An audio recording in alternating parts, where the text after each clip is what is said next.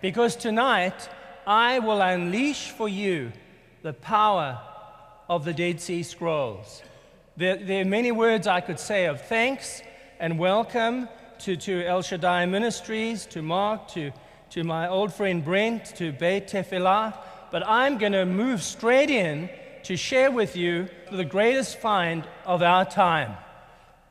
Over 60 years ago, America's greatest archaeologist, William Foxwell Albright, proclaimed to the world the discovery of the Dead Sea Scrolls.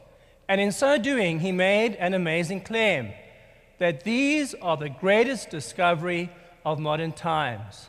How can one make such an amazing claim? Well, there are 5 reasons. Number 1, the Dead Sea Scrolls were found in the land of Israel itself. For Jews and Christians, there is but one holy land. You may love America, you may love Canada, you may love Europe, but for Jews and Christians, this is the land where the prophets preached. This is the land where Jesus walked. For all of us here tonight, if you were to have one holy land, one pilgrimage, it would be to the land of Israel. May I ask for your hands up, who's been to the Holy Land? Isn't that wonderful? 50% or more of the audience. Who will be going to the Holy Land? Isn't that wonderful? Isn't that glorious? My friends, not 15 miles from Jerusalem, the Dead Sea Scrolls were found. Number 2, they are written in the languages of the Bible. You know, anyone who's serious about the Bible, they need to learn the languages of Scripture. And of course, the Old Testament or Hebrew Bible is written in Hebrew and Aramaic, and the New Testament in Greek. People who are serious about the Scriptures study the language. If you want to know if a college or seminary or university is serious about the Bible, check out how much Hebrew, Aramaic, and Greek they offer. Even pastors, even a church. Why not get into the language that Jesus spoke, the languages of Scripture? This is essential reading. Here we have documents written in the very languages of Scripture. We had almost nothing in Hebrew going back 2,000 years before the Dead Sea Scrolls. Number 3, the Dead Sea Scrolls contain the oldest Bible manuscripts in the world. I have such wonder to share with you tonight. I will demonstrate to you that the Dead Sea Scrolls are more than 1,000 years older than the oldest Hebrew manuscripts. That for people who study the Bible, these are essential reading. These are very, very important. Number 4, the Dead Sea Scrolls give us new information on early Judaism. Jews are excited about the Dead Sea Scrolls. Here are the only documents that were written while the temple still stood. Did you know that? We have virtually nothing that survives from about the turn of the era. Everything was destroyed. When the Dead Sea Scrolls were found, they were so old that even scholars did not believe it. Jews are excited about the Dead Sea Scrolls. Some years ago, the President of the United States visited Israel. I believe it was in 2007 or 2008. And the Israelis said, we have a problem. How do we honor the President of the United States? At that time, it was President Bush. How do we honor the President of the greatest and strongest country in the world? What the Israelis did was they brought him to the shrine of the book, and they brought out the great Isaiah scroll that had been in storage and not shown for over 40 years. The one you see is a replica. They brought out the great Isaiah scroll, and they said, Mr. President, we give you Israel's greatest honor. That's how Israel honors the President of the United States. And in fact, now the Israelis have said the Dead Sea Scrolls are the greatest cultural treasure of Israel. And the Dead Sea Scrolls, number 5, give us stunning new information on early Christianity. Christians, too, are excited about the Dead Sea Scrolls. These scrolls validate many of the beliefs we have about Yeshua, about the New Testament, about the Gospels. I will unpack for you tonight some amazing scrolls. I will show you some scrolls that give us the very words of Jesus 100 years before Jesus. How's that? My friends, I submit to you, for these 5 reasons, the Dead Sea Scrolls are the greatest find of our time. These are even bigger than the Super Bowl. Amen.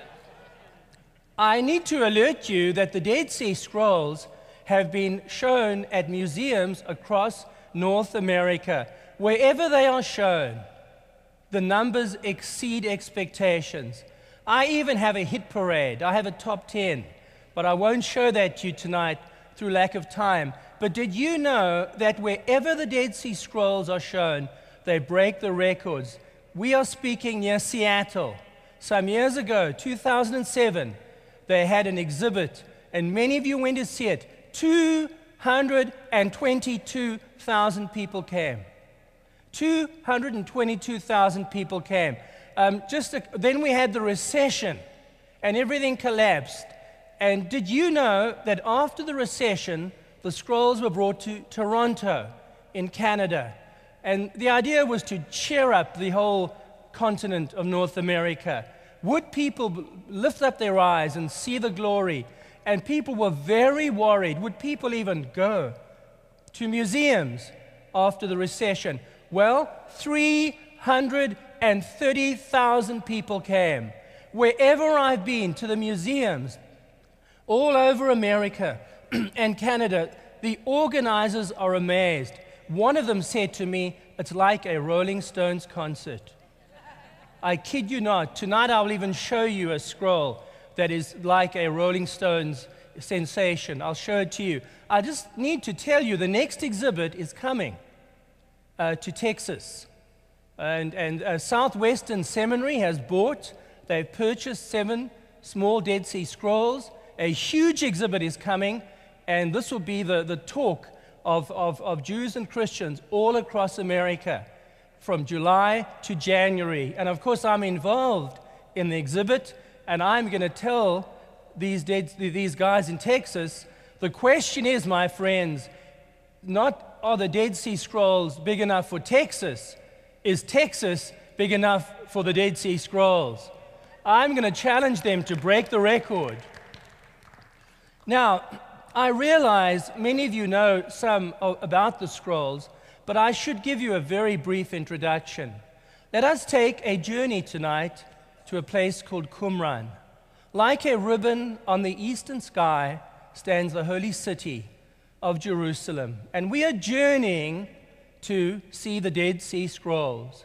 We come to an amazing landmark in the middle of the desert, sea level. Think about that. We are proceeding beneath the level of the sea to the lowest spot on the face of this earth, the Dead Sea, 7 times saltier than the oceans of the world. In 1946 now, we think it is, a shepherd boy threw a stone into a rock, and he heard the sound of breaking pottery. Muhammad the Wolf on the right had made the greatest discovery of our time, the Dead Sea Scrolls, because in these jars were found precious manuscripts, including the great Isaiah scroll. What a sensation. You'll hear more about that tonight. This man, Eliezer Sukenik, believed that God had sent him to bring the Dead Sea Scrolls back to the Jewish people. He realized early on that here was the lost heritage of Israel.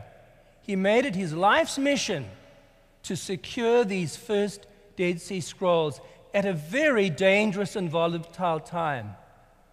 There's a very famous date, November the 29th, 1947. Sukenik travels to Bethlehem, which was divided, it was separated from the rest of Israel by barbed wire. and he secured 3 scrolls for the Hebrew University. Does anybody know why that date is also very famous? That's the day when the United Nations voted for Israel to become a country. For Jews, the Dead Sea Scrolls are not just interesting, they are a passion and a love and part of their identity. What about the other scrolls? They took a different journey, such as the War Scroll. They were sold to a man called Kando in Bethlehem, who was a Syrian Christian, and he gave them to his bishop. And the bishop had a problem on his hands. What do I do with Dead Sea Scrolls?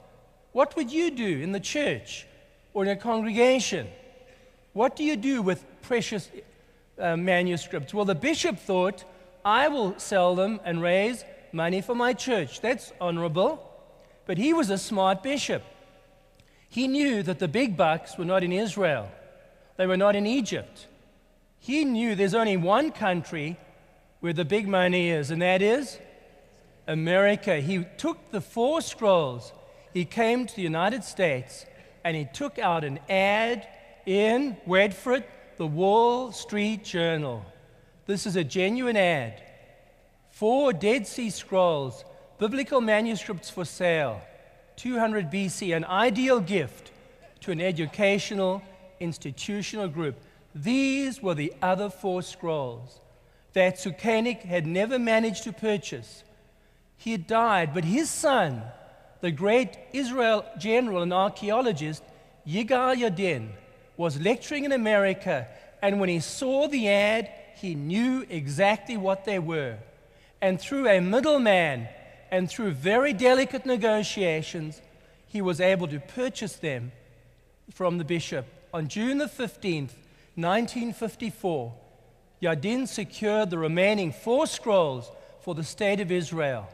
They are now housed in a museum called the Shrine of the Book, which all of you will see on your trip. It is a must-see. This is the only museum in the world designed for the Dead Sea Scrolls. Look at that. A white roof on the left and a black granite slab on the right to symbolize the struggle between light and darkness, good and evil. And even the roof is unique to resemble one of the Qumran jars. Now, what about other scrolls? We need to mention other scrolls. A lot of scrolls were found in Cave 4. This was the mother lode. This was the treasure trove. In this cave, nearly 700 manuscripts were found, the oldest Bible manuscripts in the world, and stunning new documents telling us of early Judaism and Christianity. They've been cleared out now, of course, but my friends, there was power in these scrolls found in this room. And here's one of them, the commentary on Hosea, the first Bible commentaries ever written. Yes, they invented Bible commentaries at Qumran. And these have been housed for many years at the Rockefeller Museum in Jerusalem. They were recently moved to the campus of the Israel Museum. Now, I have so much to tell you, and yet I have to be brief. When we talk about the Dead Sea Scrolls, we talk about the caves, we talk also about a site called Qumran.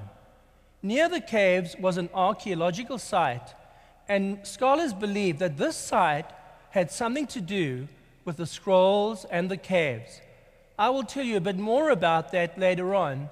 Suffice it to say that this one room is the most important. This was called the scriptorium. This is the room where scrolls were copied. We have not only the room, we have the desks at which they sat. These scribes of 2,000 years ago, and even 3 inkwells have been recovered. The very means of production of the Dead Sea Scrolls, the only site in Israel where you have the settlement and the documents, the only one that remains. The non-biblical scrolls.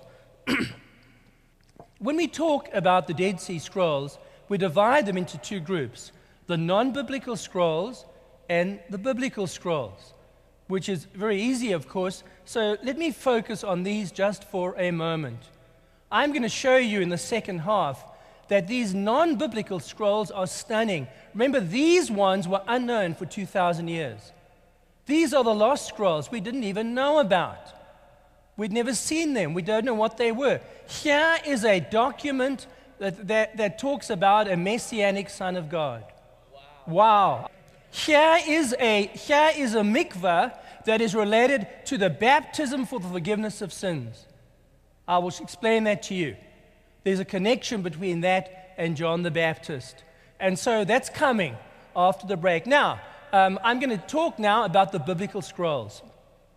I can really speak for 2 hours tonight, but I'm going to be considerate and not go on too long. So I'm watching the time. But every time I speak about this, people say, Dr. Flint, why did you stop? You'll see. You're going to love it tonight. The biblical scrolls. My friends, we have the oldest biblical manuscripts in the world. You see, when we are Bible professors, we do not presume that the Torah just existed, or that the King James was used by Paul, or that the Bible was there. We want evidence. Well, we have multiple copies of Genesis. We have in the Paleo script, the Paleo-Leviticus scroll from Cave 11. What a wonderful scroll. We have Genesis, we've got Leviticus, we've got multiple copies of these books. By the way, am I speaking too fast? You see, you got to stop me. This is exciting stuff. But I don't want to happen what happened to me some years ago. I was speaking in Arizona, and at the end, this one lady said to me, Dr. Flint, that was a wonderful talk, but I don't understand, what are these Dead Sea squirrels? The Deuteronomy scroll. This scroll you see before you now is a sensation. This is the oldest copy of the Ten Commandments in the world. Listen up. The Dead Sea Scrolls right now are on exhibit in New York. They're bringing this manuscript, I believe, for 2 weeks. When the Deuteronomy scroll was brought to Toronto just for 1 week, because it is so precious, the queues were around the block. It was more than a Rolling Stones concert. My friend, these are sensational. Here we have the oldest evidence by centuries of the traditions we hold dear. The Psalm scroll from Cave 11. I've did my PhD on the book of Psalms. What a wonderful and exciting field. Isaiah, I've worked with Isaiah extensively. I'll share some of that tonight. And even Greek. There were Greek scrolls at Qumran. This is actually from Nachal Cheva. There were Greek scrolls. The scrolls actually show us that Jesus and the Jews of his time spoke Greek. They spoke Greek as well as Hebrew. And that's when Jesus was with Pontius Pilate. They were speaking in Greek. It was like the English of that time. Now, what about the top 10? I must show you this.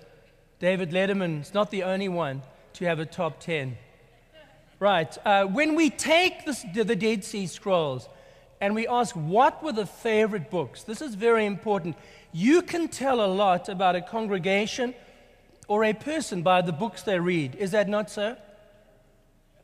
And so what were the 10 top books at Qumran? And the numbers keep changing. These are new figures, including recent acquisitions that I've been mentioning to you. Well, first of all, number 10, Jeremiah, 7 scrolls. There were 7 copies of Jeremiah.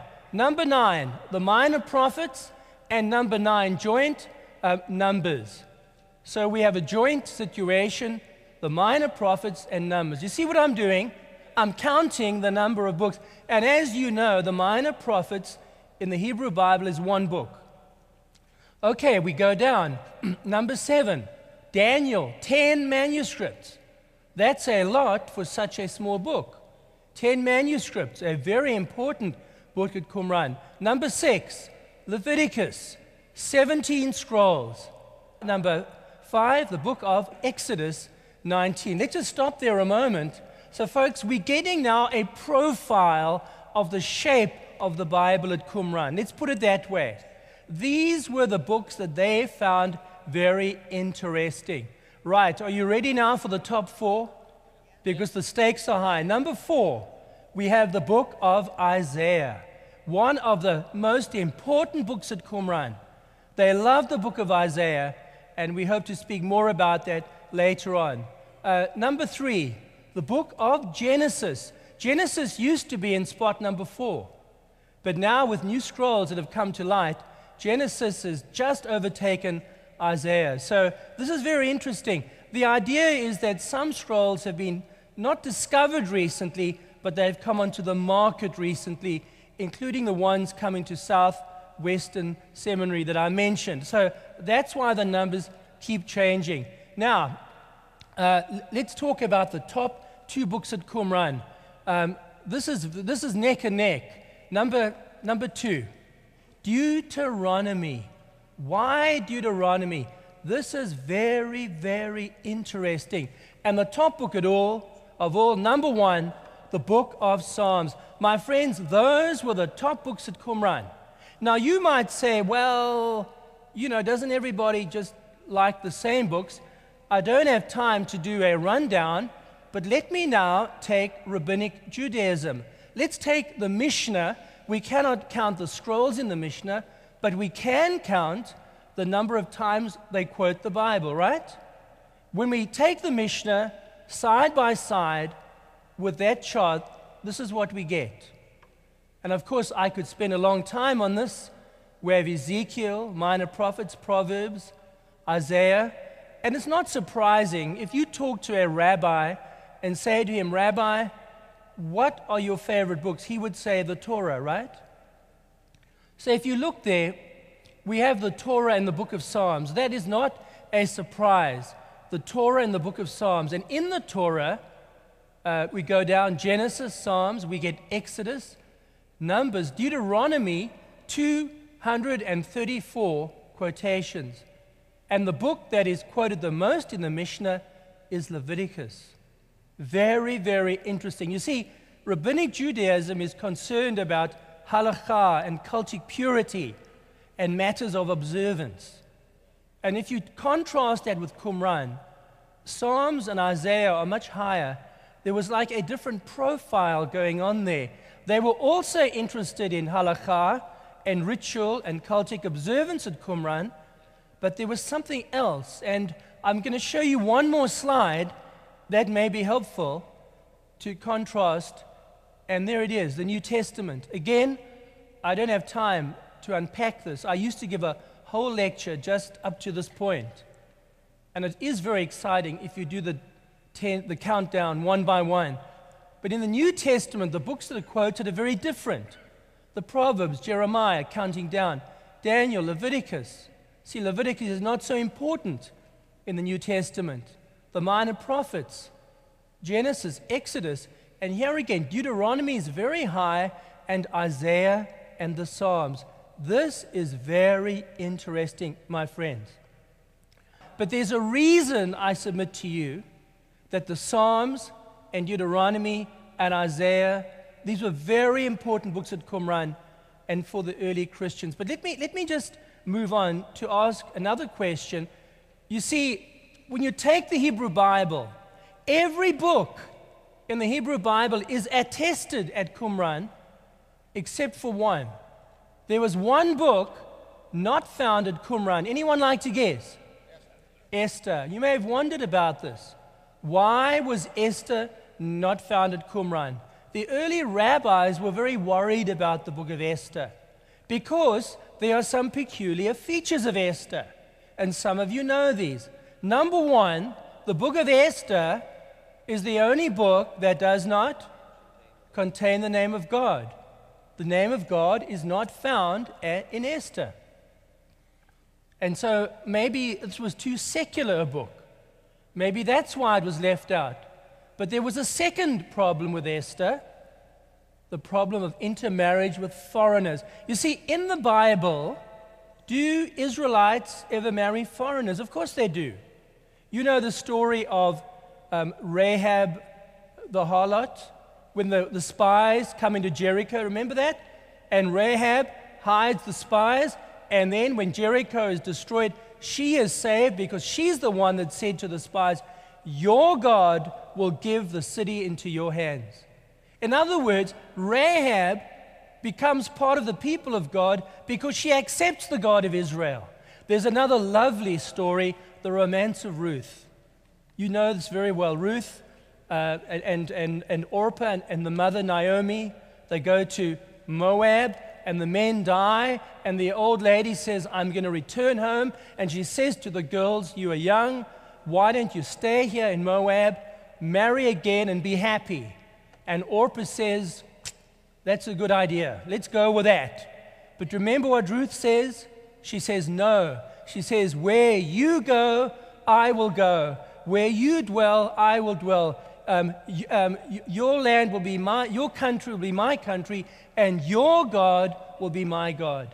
As Ruth expresses faith in God, she comes back, she marries Boaz, and she becomes the ancestor of King David.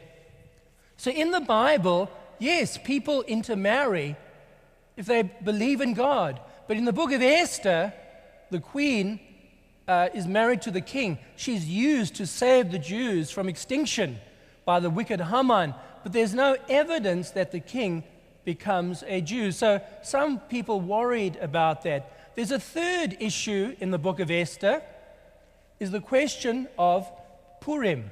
You all know the festivals, of course you do. Rosh Hashanah and Yom Kippur. Most festivals come from the Torah. But Esther introduces a late festival called Purim. In Israel today, they have a Purim play. It's a happy event. Well, at Qumran, they were a bit worried about this, that should Purim be regarded as a festival. And in fact, we now know that at Qumran, that Esther, that this was the reason. There we are. Esther was excluded at Qumran. How do we know that? And there's one more slide. It is because the calendar texts. The calendar texts are very important. They list the festivals.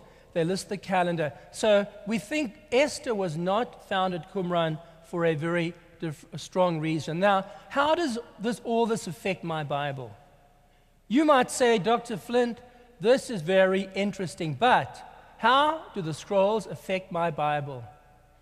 The fact is, my friends, the biblical scrolls are up to 1,250 years older than the traditional Hebrew Bible. And you all know what that is, the Masoretic text.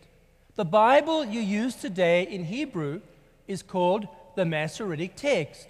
This is the text of Scripture that was finalized by the Masoretes in the Middle Ages. This one here, I show you, is the Leningrad Codex, the oldest complete Hebrew Bible in the world. It's kept in Leningrad in Russia. Originally, it was made in Syria by Jews. It's only kept in Russia. This is what is used for most Bible translations today. The other one I should mention is the Aleppo Codex, which is found in the Shrine of the Book. Many Jews believe that is even a more accurate Bible, but part of it is missing. It was destroyed in a fire. So this is the Masoretic text. It's shocking to know that these are about 1000 AD. The Aleppo Codex a bit earlier. Yes, your Bibles are all made from manuscripts about 1,000 years old. But we believe our Bible's much more ancient. Until the Dead Sea Scrolls, we had nothing to prove it. We could believe it, we could discuss it, we had no evidence. Now we have scrolls that go back to 250 BCE. Let me share some of this powerful research I've done. I've been working on Isaiah for many years. God gave me the grace to become the official editor of the great Isaiah scroll.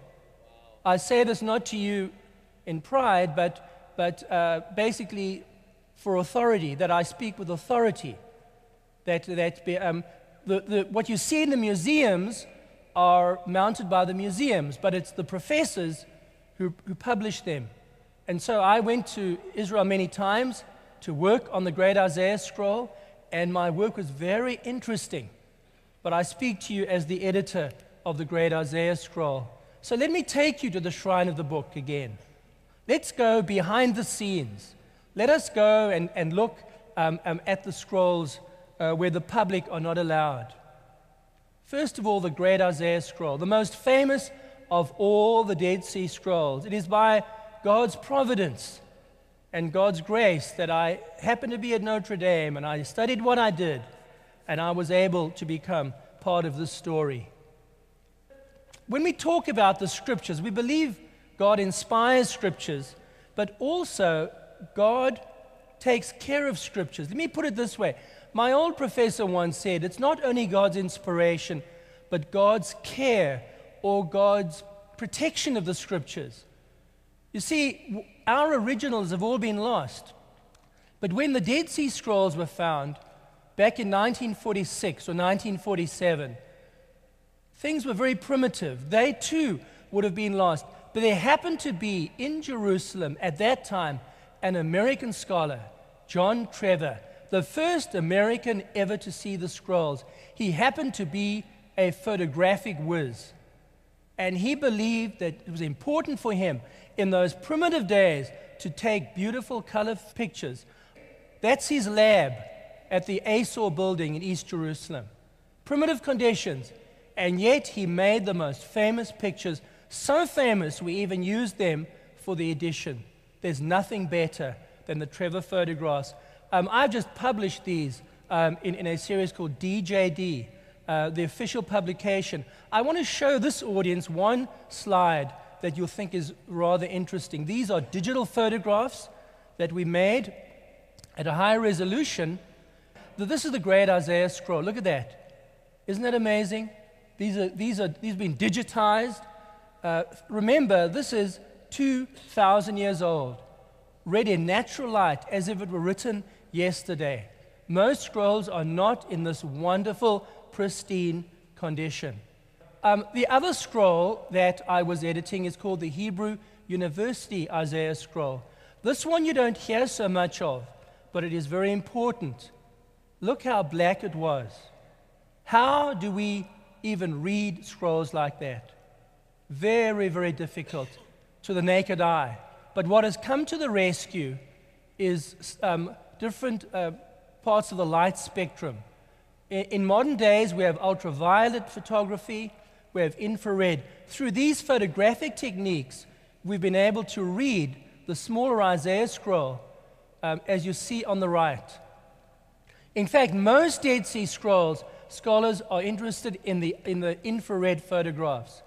Usually, the surface is too black and too difficult. So there you see on the right, we're interested in the script. We want to know what it says, not exactly what it looks like.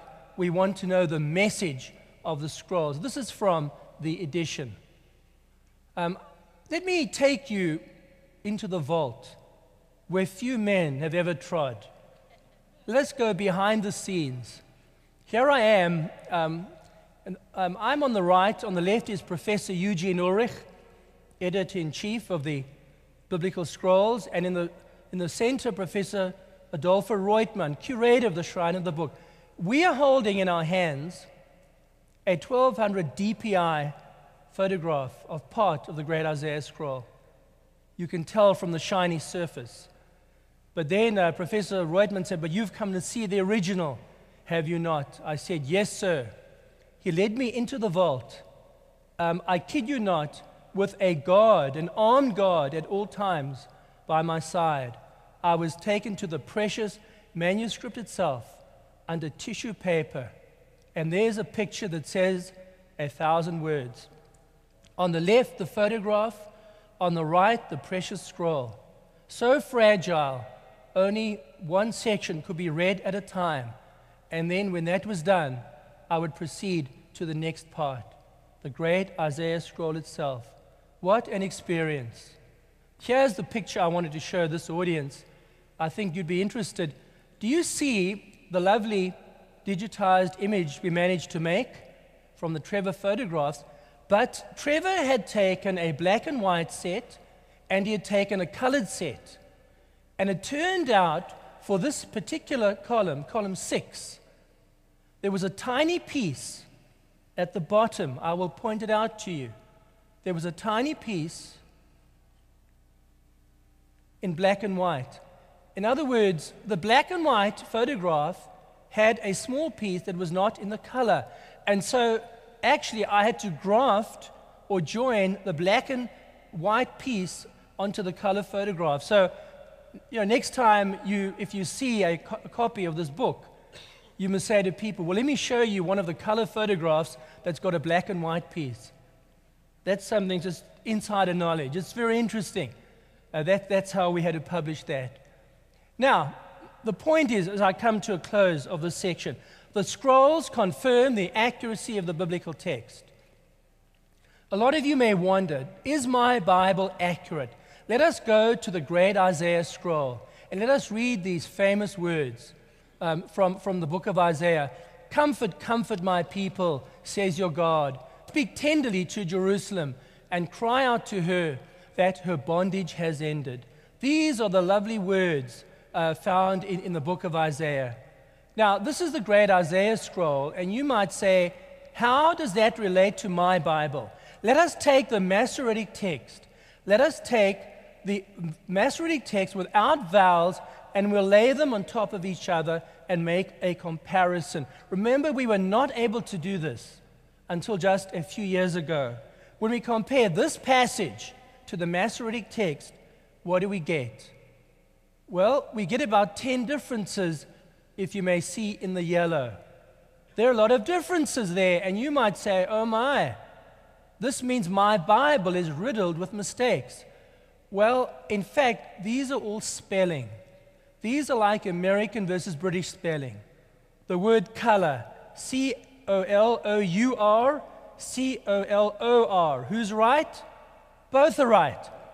The spelling does not count.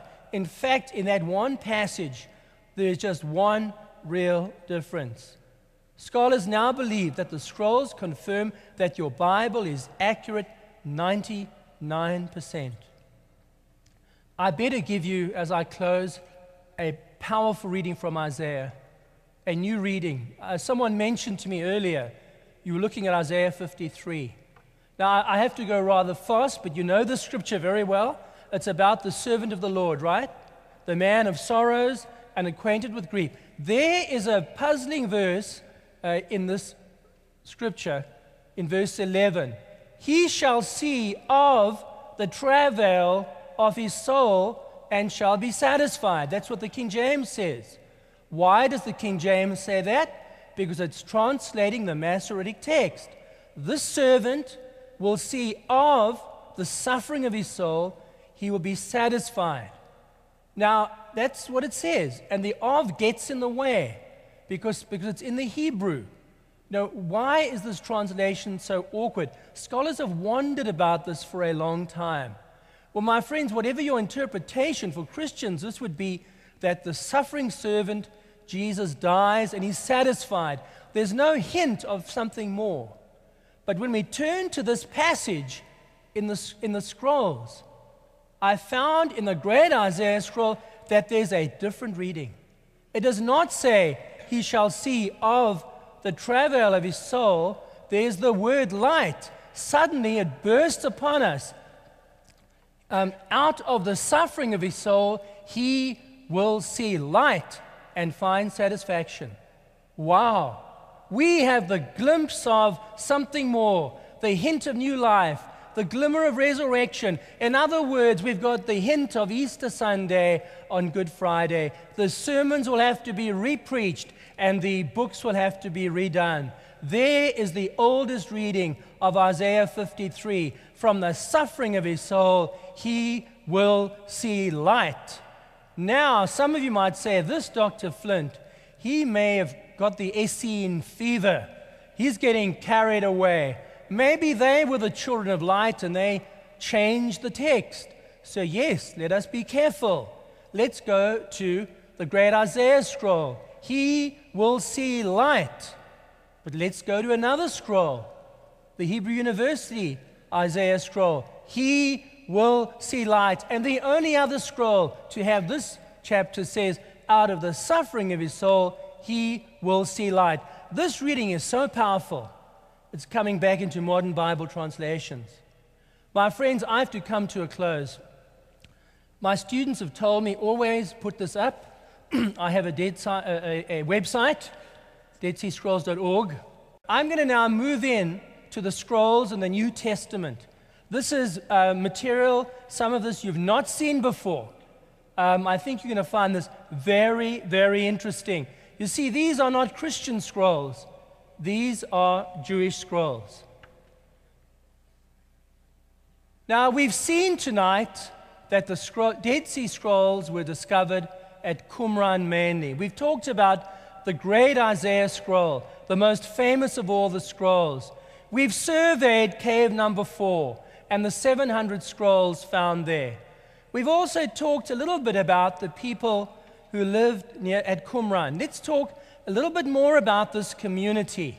You see, here we have the only archaeological site in Israel where we have manuscripts as well. What do we know about this community? Qumran is the only site in ancient Israel which yielded manuscripts from the Second Temple period. I need to mention that a lot of people don't know this. The archaeology and the scrolls can be studied together. Not so with a lot of archaeology. Here we have actual archaeology and scrolls. Father DeVoe, a famous figure, excavated Qumran back in the 1950s. How in the desert do you get water? I used to live in Arizona.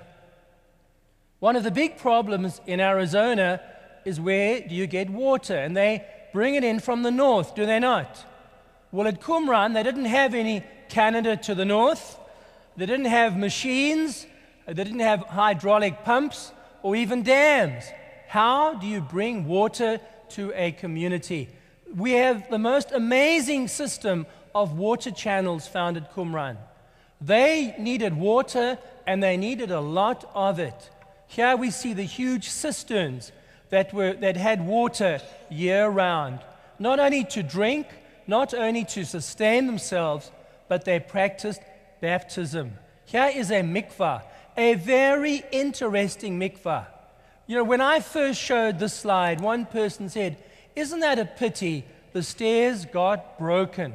Well, my friends, this is a wonderful picture because frozen in time, we have an event. You see, Josephus tells us in 31 BC, there was a huge earthquake in Judea. We believe that split in the stairs was caused by that earthquake. This is 31 BC, this picture. We have stairs leading down into a pool.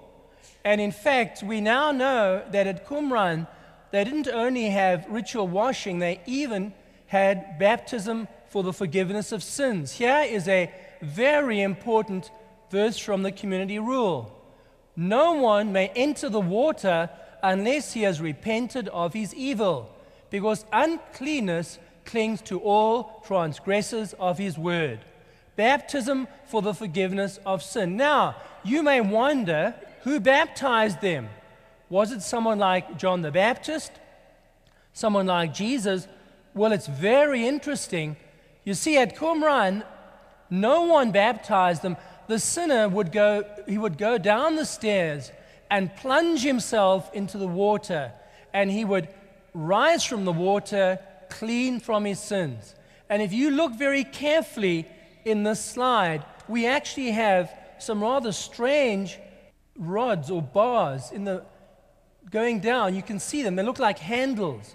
The idea is you had a left lane and a right lane, something like the escalator at an airport, one way and another way. And the idea is that the sinner would go down on the one side, plunge himself into the waters of cleansing. He would emerge and go up by the other set of stairs. Isn't that interesting?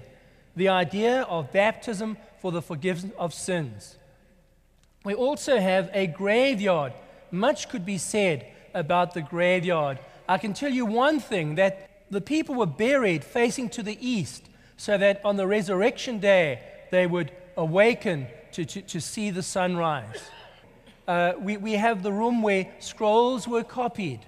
As I've mentioned already, we have the very means of production. So the archaeology is very, very interesting. Now I will proceed to say more about the non-Bible scrolls, which are very, very relevant for understanding Christian origins and messianic elements.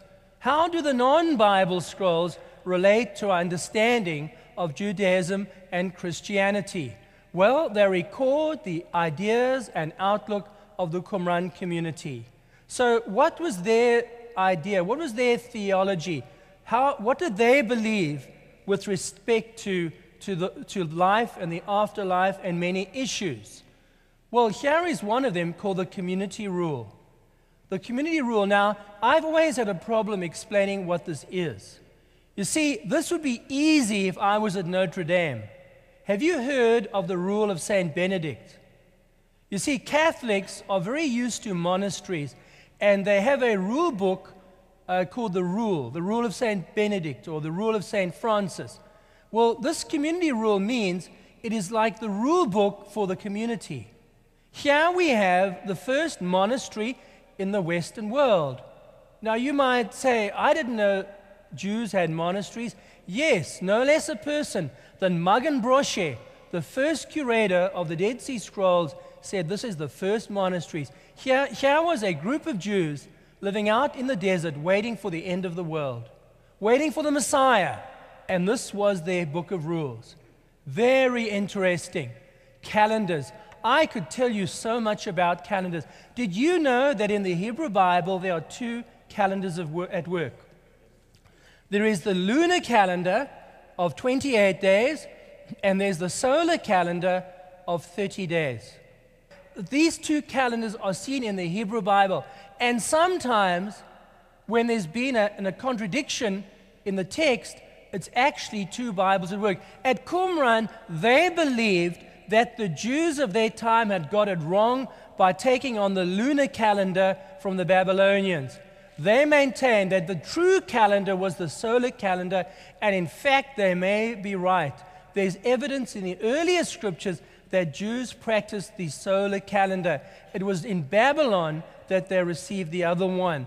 And in fact, it's an important issue because the one who has the calendar sets the festivals, and the one that sets the festivals controls the religion. They believed that other Jews were out of fellowship with God through the wrong calendar. In fact, there's a lovely story. The high priest at Qumran, it was on the Day of Atonement, Yom Kippur, a very sacred day. It is said that the other high priest in Jerusalem came to visit him on that day. In other words, he tried to mess up his Yom Kippur. If I may use an analogy, let's say the Greek Orthodox guy, let's say you were angry with the Greek Orthodox person, and you know they have Christmas 10 days later than the other Christians. You know this, right? Let's just say you wanted to really upset the bishop, and you sent a very important person to visit him on his Christmas. That happened at Qumran. That in fact, that they were disturbed, what they call the wicked priest coming to visit them on a crucial time. I'm being a bit involved now, but calendars is a very big issue in the scrolls. The copper scroll, the only document that is written on copper from the ancient world, talks about buried treasure enough to make us rich. How does this impact our understanding of the New Testament? The Dead Sea Scrolls are essential reading. I'm going to maintain to you tonight that the Dead Sea Scrolls are essential reading for a number of issues.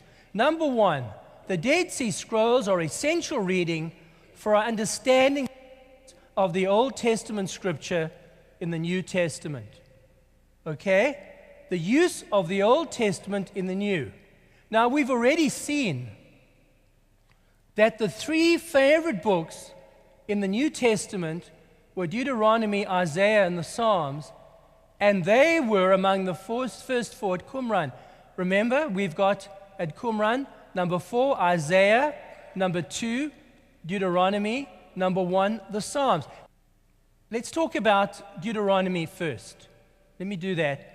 What was the reason why the early Christians quoted Deuteronomy so much, and why the people at Qumran, the Essenes, the Yachad, why did they love the book of Deuteronomy? There's a key word.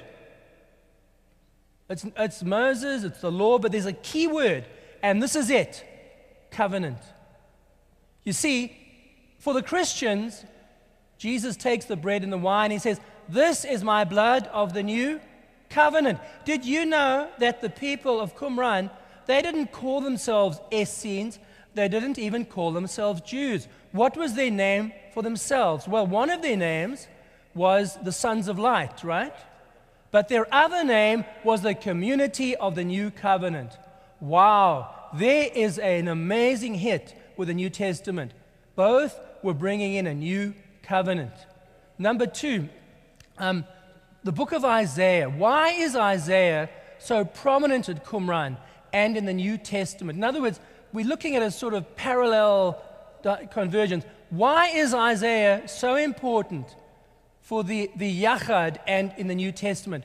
The key word is Messiah. Yes. Messianic. Here were Jews, Messianic Jews, living out in the desert, waiting for the end of time. They were not Yeshua. They weren't Christian Messianic Jews, but they believed, in fact, in two Messiahs. Very interesting. Now, the book of Psalms. Why was the book of Psalms so big in the New Testament and at Qumran? What's the key word?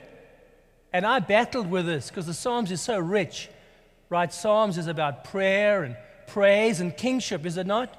Messianic. The key word is David. You get it? It took me 5 years, and one of my students said, "Dr. Flint, see, I used to say the Psalms, there's two words. There is Messiah and there's prayer." And my student said, "Dr. Flint, I've got it. It's David." See that? The word that brings it together. This is very important. The same books. Look at there. We have the commentary on Nahum. We have the first commentaries ever written in the Dead Sea Scrolls. They loved Scripture. The book of Enoch. Some of you may know that the book of Jude quotes from the prophet Enoch. Enoch was a big book at Qumran. Very popular, very important. Some even think that it was a sort of Enochic Judaism found among the Yachad. Now let's talk about essential reading for New Testament messianic expectation. These here were Jews living out in the desert before the Christians. They expected Messiah, and in fact they expected more than one Messiah. Here we have the community rule that's come up a lot. Let's take this key verse. In the wilderness, prepare the way of the Lord. Make straight in the desert a highway for our God. Right? You know John the Baptist is connected with that verse. Well, here was a group in the desert, quoting from Isaiah, in the wilderness, prepare the way of the Lord, waiting for the Messiah.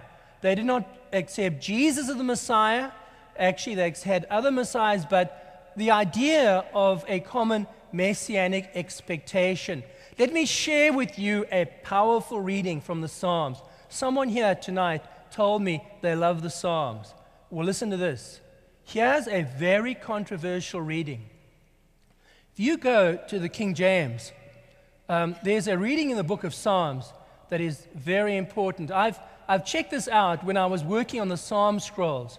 I went to the Rockefeller Museum, into the basement, to check on the Psalm scrolls, and I found something very interesting. Folks, I did my PhD on the Psalms, and there I am some years ago as a younger man. I'm holding in my hands the oldest copy of the book of Psalms in the world, 150 BCE. I've often been asked, what was it like to touch the Psalm scroll? My friends, it's like reaching out and touching the very hand of God. It is a mystical experience. And you know, when we professors get old and we're in a small room, maybe with our wives, right? And our kids get rid of all our books. That's what professors all fear. And I'm going to say to my grandchildren, I want to tell you something. In my life, I touched the Psalm scroll. It is that precious. Well, I didn't just show you this tonight to show you a scroll. There's powerful message in these. Psalm 22 says this. It's a very famous psalm. You know this. My God, why have you forsaken me? It's quoted in the New Testament more than any other psalm. They've cast lots for my clothing. Now, in verse 10, it says this in the King James. Dogs have surrounded me. A pack of evil ones closes in on me. They have pierced my hands and feet. Now, many Christians have said, well, that's quite obvious. That's a picture of the crucifixion. And you might say that's good, but you would be shocked to find that your Bible does not say that. If you go to the Masoretic text, we have a different word. We have ka'ari. A pack of evil ones closes in on me like a lion on my hands and feet. And if you were to ask many people, why does the King James say, they have pierced my hands and feet? They would say, because they're trying to Christianize that psalm. They are cheating, they're changing the difficult reading like a lion on my hands and feet. So my friends, this is a crucial reading. Does Psalm 22 say, they have pierced my hands and feet, or does it say like a lion? I've checked this out. There's only one scroll that has this reading. In fact, there are 3 scrolls. A new one just came to light. There are 3 scrolls that have Psalm 22. But there's only one scroll, the Psalm scroll from Nachal Chever. And I've checked it out personally. And when you turn to the relevant verse, what do we find? There it is. Ka'aru. They have pierced my hands and feet. I have just shared with you dynamite. I've shared with you a reading that generations of scholars have said had been changed to they have pierced my hands and feet. Now we get the most ancient copy of the psalm, and what does it say? They have pierced my hands and feet. And it's back in most modern Bibles. So the King James got it right. They didn't have the scrolls. But folks, this is a very, very important reading. And if you go on the internet, you will find there's a lot of discussion about it. Now, the Dead Sea Scrolls are essential for understanding Jesus, a messianic Son of God in the scrolls. Right? So when I went to study at university, I was told, the idea of a messianic Son of God is something late. This is not from Judaism. In Luke 1, the angel says to Mary, he will be great. He will be called the Son of the Most High. And at the end, he'll be called the Son of God. The idea would be that this is a Christianizing later addition, that the Jews don't talk about a messianic Son of God. Well, we now have a scroll from Qumran written in Aramaic. It's not a biblical scroll. It talks about a coming figure, a messianic figure, and it has that same language. He will be called the Son of God. They will call him the Son of the Most High. It's just a one-line coincidence, but the idea of a messianic Son of God is known in Judaism, but had been lost to us. What about, did Jesus claim to be the Messiah? Did Jesus claim to be the Messiah? Now you might say, oh please, doesn't this guy know anything? Well folks, if you look in the New Testament, Jesus very seldom says, I am the Messiah. I'm going to take you to Luke. He comes to Nazareth and he turns to the book of Isaiah, and it says here, the Spirit of the Lord is upon me because he has anointed me. Now I have a number of bullets. He's anointed me to bring good news to the poor. He's anointed me, sent me to proclaim release to the captives, recovery of sight to the blind, to let the oppressed go free, to proclaim the year of the Lord's favor. And so we are told in Luke that when he read this, everybody was just amazed. And Christians have always said, well, Jesus is claiming to be Messiah. I was quite shocked when I was in PhD studies and I had professors saying, that's not possible. Jesus never claimed to be Messiah. Luke made it up and put it in his mouth. Well, now we have a scroll called the Messianic Apocalypse from K4, 4Q 521. And this is not a biblical scroll. It's BCE. It's not a Christian scroll. And it uses the word Messiah. Heaven and earth will listen to his Messiah. And it gives you a number of things that are going to happen when the Messiah comes. Right, setting the captives free, opening the eyes of the blind, raising up the oppressed. And what this all is boiling down to is that if you study this in contrast to Luke, Jesus is drawing on a tradition that's already there. It's not the church making it up. Jesus is claiming to be Messiah because we have a number of hits that correspond between Luke and this scroll, and the word Messiah is used. We've got the clear claim to be messianic on the part of Jesus. It's not the church making it up. Now you might say, what does it all mean? Well, Jesus is claiming to be a prophetic Messiah. That's what's happening in Luke 4. Jesus is saying, I am a prophetic Messiah. Now you might say, okay, I know a lot of people who accept that, but there's one part that I don't like, this idea of the dead being raised. Dan Brown and others would say in the Da Vinci Code, this has all been made up. Please, Jews never talked about the dead being raised, right? And the idea is controversial. If you look in Luke, Jesus doesn't only say the blind receive their sight. This is Luke 7, and John the Baptist wants to know, are you the Messiah? And he says, tell John what you've seen. The blind receive their sight, the lame walk, the lepers are cleansed, the deaf hear, the dead people are being raised, the poor have got good news brought to them. And blessed is anyone who takes no offense. So Jesus is saying, look at these things that have happened.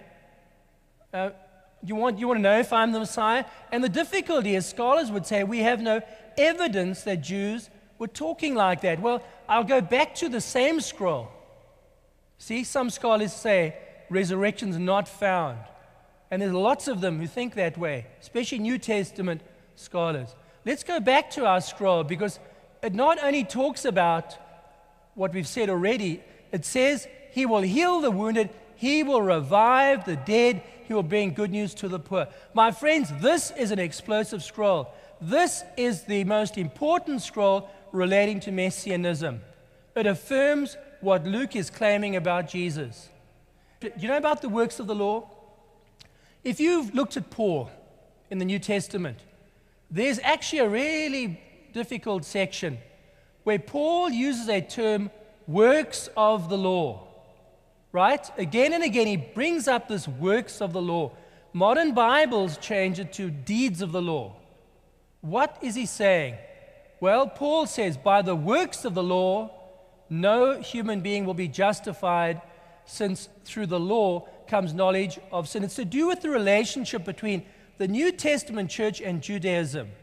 We hold that no one is justified by faith apart from the works of the law. Do you need to practice halakha and halachot as a Christian? What is this about?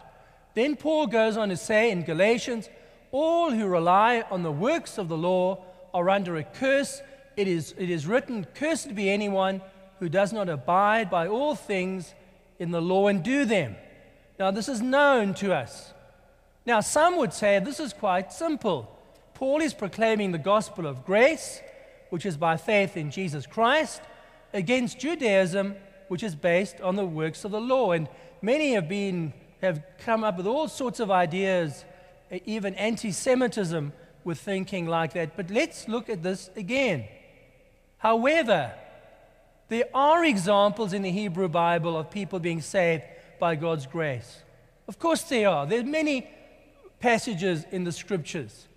The Lord passed before Moses and he said, the Lord, a God merciful and gracious, slow to anger, abounding in steadfast love.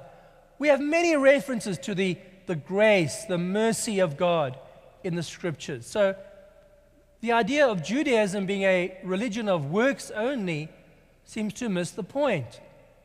What is Paul really trying to say in Romans and Galatians? Well, we now have a very interesting text from Qumran called 4QMMT, a Miskat Maaseh HaTorah, some of the works of the law. So that's the Hebrew in English.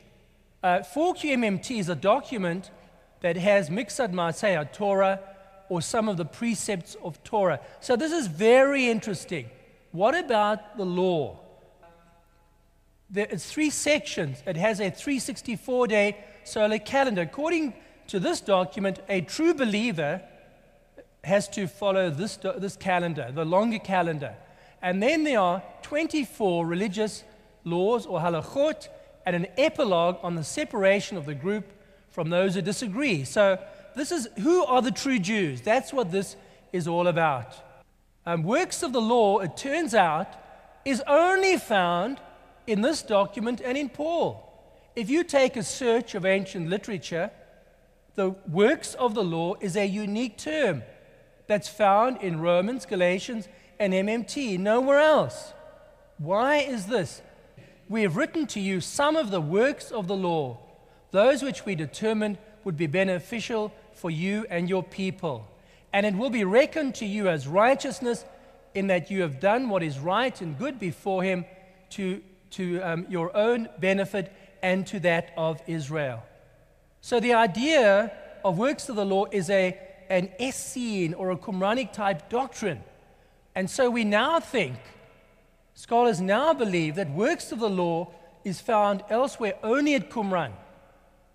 Because of that, in the passages from Romans and Galatians, Paul is really arguing against Essene Jews or Christians who've been influenced by their teachings.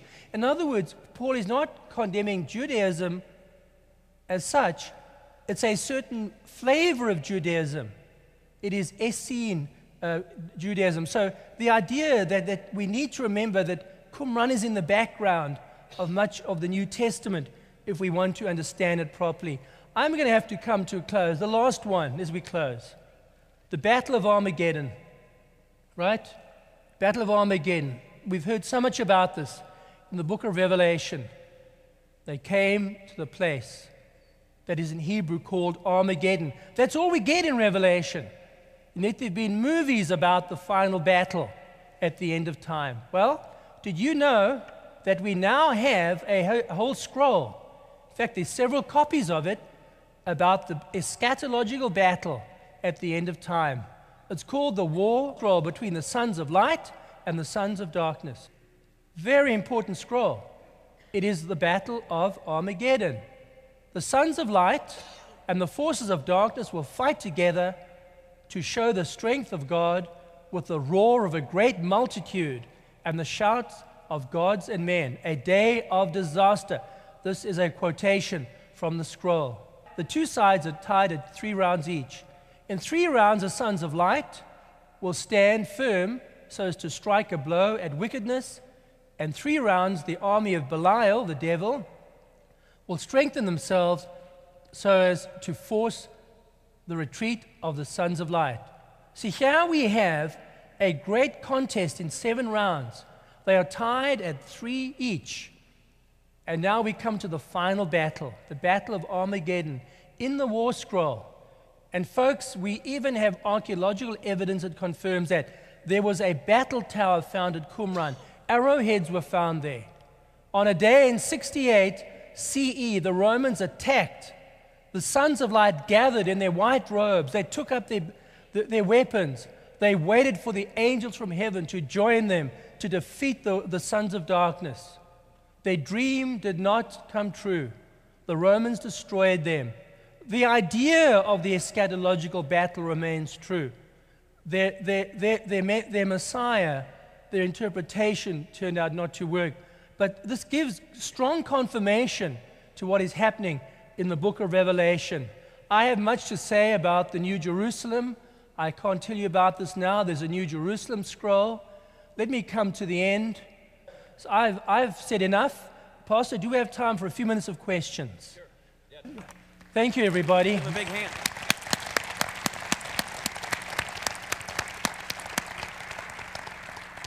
Any questions? Any questions? Yes, at the back. You talked about Enoch Why wouldn't that be in the Bible? Enoch is mentioned in the book of Jude. There was a book of Enoch that was very influential at Qumran and among some Jews and the early Christians. But as they looked at Enoch, it became very, very controversial. And quite early on, the rabbis rejected Enoch, and the early church rejected Enoch. However, there's one church to this very day that uses the book of Enoch in their Bible. They're called the Ethiopian church. Enoch was very influential, and at Qumran, it's a book that needs to be studied. It's very apocalyptic, very controversial. There was a question here. Yes, when I see the pictures of the Dead Sea Scrolls, there's lots of separation. Yes. The Okay, Dead Sea. there's a lot of separation.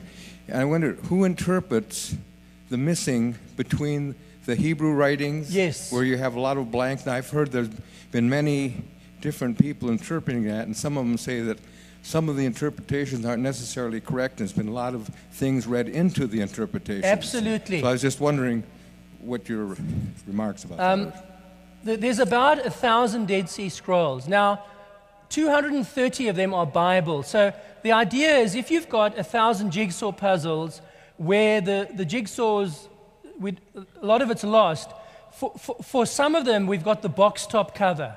If it's Bible, we've got the cover. If it says the Lord's my shepherd and it says goodness and mercy will follow me all the days of my life, and we are careful, we can reconstruct a lot of the Bible scrolls. The non-Bible scrolls are much more difficult. And so, yes, there are gaps. Fortunately, some scrolls are found in many copies. So I showed you scraps, do you remember? One person said, these aren't the Dead Sea Scrolls, these are the Dead Sea scraps. But we have over 20 copies of Genesis. We have over 30 copies of Deuteronomy. And so when we made the Dead Sea Scrolls Bible, we put it all together. So because we have multiple copies of many books, we can find extant text. Some reconstruction is necessary, and that's why scholars have to do this work. We use concordances. We have to be very careful. We look at rabbinic literature. Sometimes we have to leave gaps. But by and large, I think the reconstructions are considered very reasonable and often very accurate. This work is ongoing.